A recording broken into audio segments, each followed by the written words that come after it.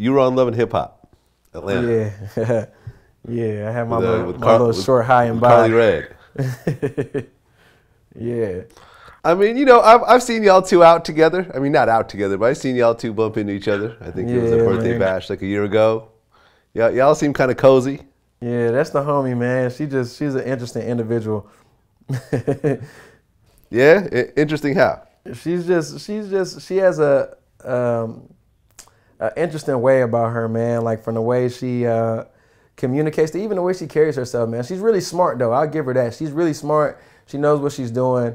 And y'all don't talk about anything that she doesn't want y'all to talk about. I'll put it that way. But it takes a certain type of person to deal with Karlie on a more intimate level. And I guess I wasn't that person. So I had to just, break away from that once I realized that.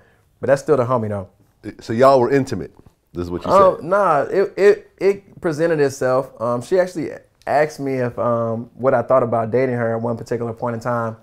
And it was just kind of weird to me with everything going on, with the show. And I had a lot going on too. So I just felt like it wasn't a good time for that. It kind of just brushed me the wrong way, I guess.